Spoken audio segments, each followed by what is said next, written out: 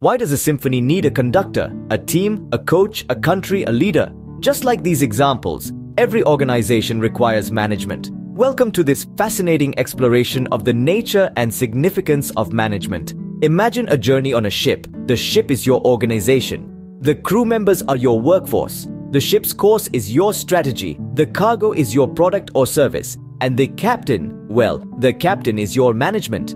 Management, in its simplest form, is the act of coordinating the efforts of people to accomplish desired goals using available resources efficiently and effectively. It is a critical factor for the survival of any organization or entity. Management isn't just about bossing people around. It's about guiding, inspiring, and facilitating a group of individuals to work towards a common objective. It's about planning, organizing, leading, and controlling the organization's operations to achieve the desired goals. Let's start with planning. Planning is about setting goals and deciding how best to achieve them. It involves identifying what the organization wants to achieve, when it wants to achieve it, and how it will go about accomplishing it. Next comes organizing. This is where the manager arranges, assigns, and coordinates work among members of the organization. It's like setting up the pieces on a chessboard, positioning them for the best possible outcome. Leading is the next step. This involves directing and influencing the behavior and work of the organization's members towards achieving the organization's goals. It's about motivating, directing, and otherwise influencing people to work hard to achieve the organization's goals. Lastly, there's controlling. This involves monitoring the organization's progress towards its goals and making corrections as necessary.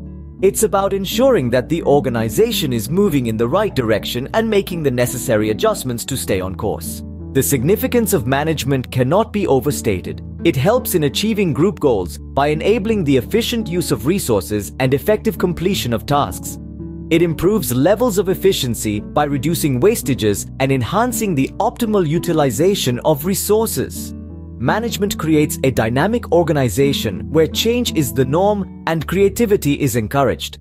It helps in the development of society by creating good quality products and services, providing employment and paying taxes to the government. In summary, the nature of management can be seen as a process involving planning, organizing, leading, and controlling. Its significance lies in its ability to guide an organization towards its goals efficiently and effectively, while also contributing to the development of society. The essence of management is not just about being in charge. It's about guiding a ship through stormy seas, conducting a symphony to hit the right notes, or coaching a team to win the championship. It's about leading people to achieve common goals and creating value for everyone involved. Thank you for joining us on this exploration of the nature and significance of management. May the insights gained guide you in your journey towards effective leadership and management.